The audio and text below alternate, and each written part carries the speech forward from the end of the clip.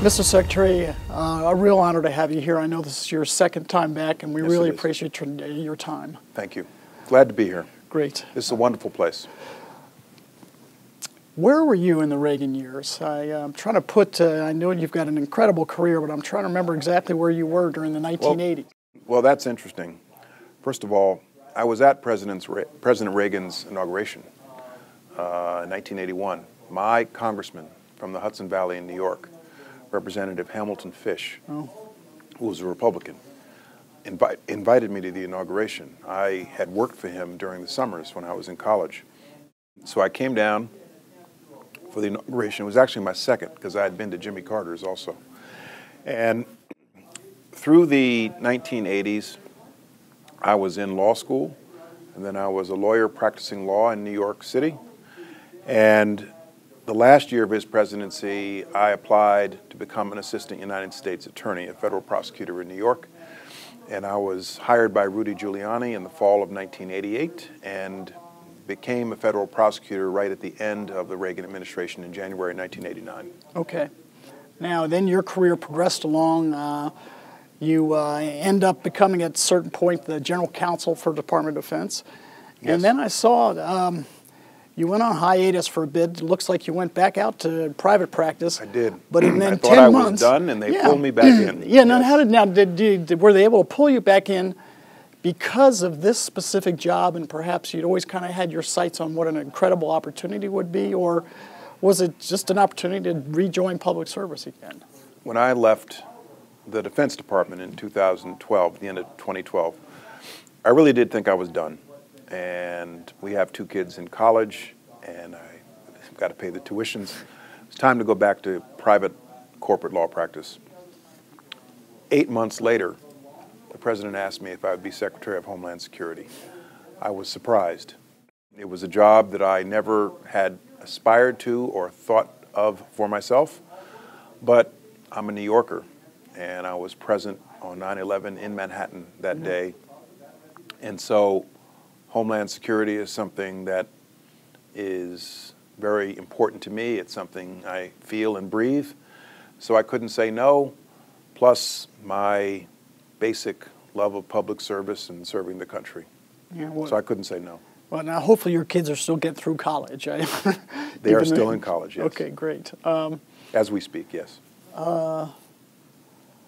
Whether it be in your role as an attorney for the Defense Department or your present role as the Secretary of Homeland Security, is there a shining moment that you turn to and say, you know, that's an accomplishment I'm proud of? Is there something that in your career where... Well,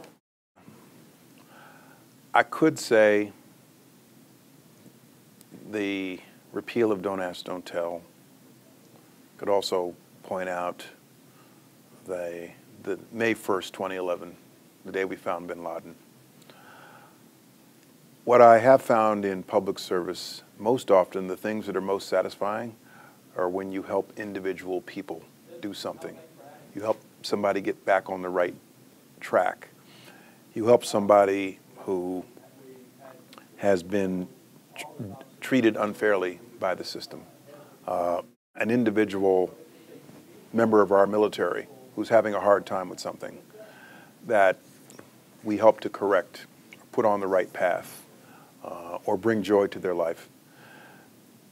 Of all the things that I've done in federal service, I'd have to say the individual cases where we've had an opportunity to make a difference in an individual's life gives me the most gratification in public service. Neat. Last question. A distant observer looking at the job that you have, it almost seems as though the role you play is like you might see in a movie. You just imagine you probably never get 5 consecutive minutes of sleep. There's one incredible interruption after another. You live an incredibly tension-filled life. Is that what it's like, or is that a real Hollywood version of what you'd expect? There are lots of challenges. There are lots of issues. We have a lot of missions, from aviation security to border security to counterterrorism, cybersecurity, natural disasters.